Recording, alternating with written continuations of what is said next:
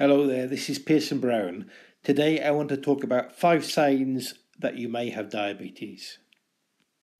The first sign is that you may be thirsty all the time. What happens is that your blood is full of what's called blood sugar. Now the kidney tries to dump this blood sugar into your urine, but in order to do so it needs extra liquid, so it takes liquid from the rest of your body. This means that you feel thirsty all the time. Quite logically, this leads on to the second point. If you're drinking a lot, you need to pee a lot.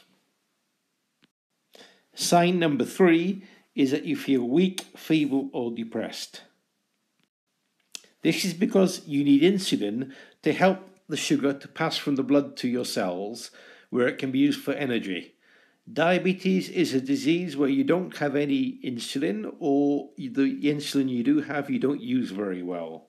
So if that's the situation, you will feel very tired all the time.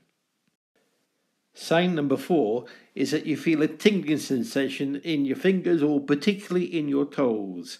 This is not something which usually happens immediately, but if your diabetes is quite bad, you might feel it. Because this tingling may very well be caused by what's called diabetic neuropathy. That means that the diabetes is affecting the nerves in your fingers or in your toes. So far what we've been talking about applies equally to type 1 diabetes and type 2 diabetes, but now on the subject of weight there are some differences. If you have type 1 diabetes, that means that you're not producing any insulin at all. If you don't produce any insulin at all, what happens is you will lose weight. If you have type 2 diabetes, you are still producing insulin, but you're not using it very well. You have probably what's called insulin resistance, where some of the insulin just isn't used. The insulin which isn't used properly helps you to form extra fat around your abdomen.